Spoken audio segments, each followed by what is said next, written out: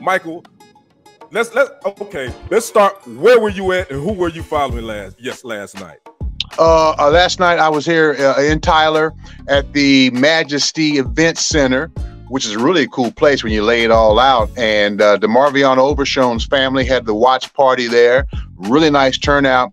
Hey, man, the place was jumping so much, I almost forgot why I was there. The music, the food, and all that, and the dancing. I was like, oh, wait a minute, I'm working here. But that's where I was at last night. And to see him get that call and for it to be with the Cowboys, that was a cherry on the top.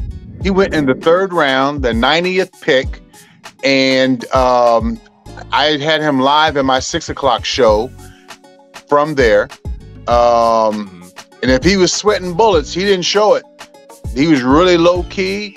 I've only been just a lot of love came out for him, a lot of warmth and everything. And when I had him in my sportscast, man, I made it a point of doing every time I talked about him the last couple of weeks, I made sure my viewers knew this guy's already graduated, you know. And in my live shot, I opened up that way. I said, we're going to talk football, but I want the people to know that you graduated back in December. I said, I think it's important that they know you're more than just an athlete, more than just a football player. They need to know that you're about the books also. So that's how I started that off. And he was appreciative of that. And he was very proud of that.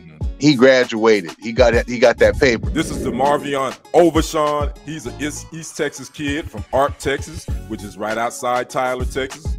For those that may not know, and he was chosen by the Dallas Cowboys in the 3rd round on yesterday, the 90th overall, and he went to Ark High School, and he's a Texas Longhorn. So congratulations to DeMarvion Overshown and his whole family. You know, like you said, Mike, this is a big deal for all these young men to be able to put in the blood, sweat, and tears that they've put in since they was probably playing Pee-wee football to finally get a shot, you know, of living a dream. So you definitely, you know, wish these young brothers the best, you know, all of them, and the families too, you know, because they didn't get there by themselves. They had some support from their families and everything.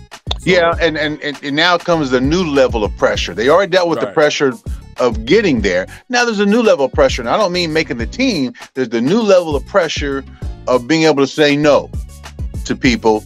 They're going to come up to you and try to, hey, remember when can you loan, whatever the case might be. So hopefully he learns that real fast. And if it ain't mama, if it ain't daddy, I'm going to pick who else it could be, but they're definitely on top of the list.